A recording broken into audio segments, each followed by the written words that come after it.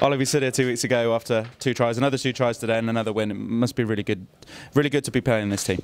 Yeah, I mean it's awesome to be. Sorry, that was really low down. It's awesome to be playing in a team that's sort of firing.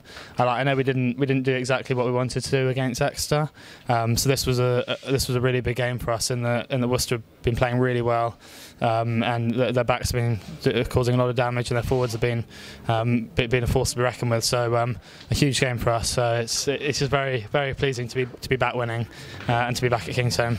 Defensively, Worcester shut us down on the outside. How hard did the boys have to work to get that space? I mean, we kind of got a feel for it as we went on into the game. Our shape was good in the first half, but we just made a few errors, conceded a few too many penalties, which let Worcester creep back into the game. So when we went back out there, we were just like, we got to stick to what we know we can do and execute ruthlessly, and thankfully we were able to do that on a couple of occasions. So it was good, but yeah, I mean Worcester's defence is a tough one to play against, but I'm glad with how we kind of dealt with it in the end. Obviously, the first try was that a set move? Obviously, coming on the inside on a different line.